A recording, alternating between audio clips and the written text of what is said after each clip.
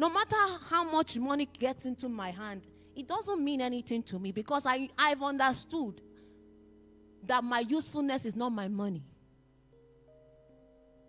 It's my what to God and what I can do for him. So don't pursue money. Daniel, you see, the reason why God will never take some people higher than where they are is because he knows that on the throne of their heart is money.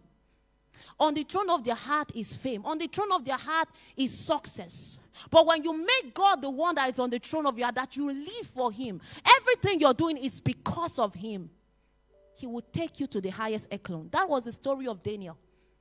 He wasn't perturbed by the money, by the fame, by the power. No. There was something heavier on his heart. He lived for that. Glory to God.